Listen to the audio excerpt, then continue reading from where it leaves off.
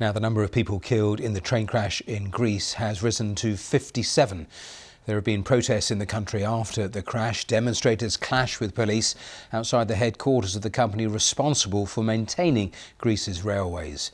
3 days of national mourning have been declared across the country following the accident in which a passenger train crashed head-on into a freight train, causing the front carriages to burst into flames. Here's our Europe correspondent, Nick Beake. The aftermath of Greece's worst ever rail disaster.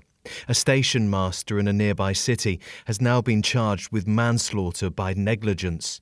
And already the country's Prime Minister says tragic human error was to blame.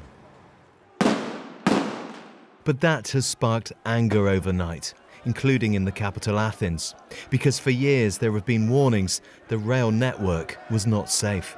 This surgeon, who came out of retirement to help the injured, says the many young lives lost were the victims of systemic failings. It's a disaster, it's a catastrophic thing. Families are crying tonight.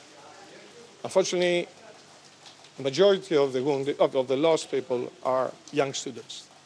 They left home happy after the long weekend to go for their studies, to see their relatives, and never reached their case.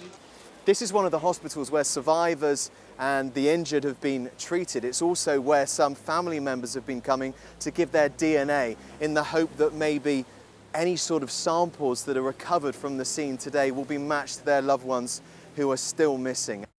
The force of the explosions were captured on camera, 2 fireballs ripping through the carriages.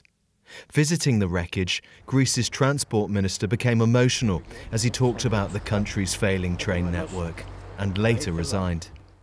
It's not known exactly how many passengers are missing, but many families now face an agonising wait.